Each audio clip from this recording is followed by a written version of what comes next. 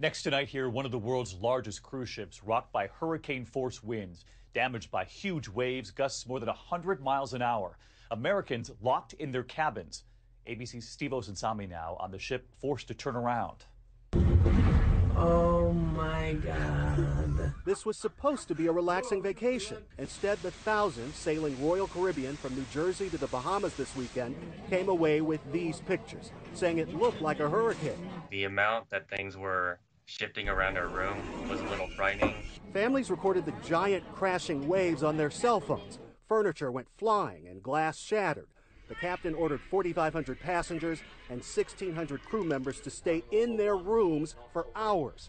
4 people were hurt, but not badly. Peter Lupus, still on board tonight, blames the captain. I really resent the fact that he put 6,000 people's lives at risk, taking us into a storm that was predicted.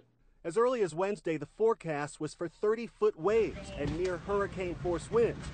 In a statement today, Royal Caribbean apologized to passengers and turned the ship back to New Jersey due to weather forecasted for the next few days. Tonight, the cruise line is promising passengers a full refund and more, but their vacations are ruined. David? Steve, thank you.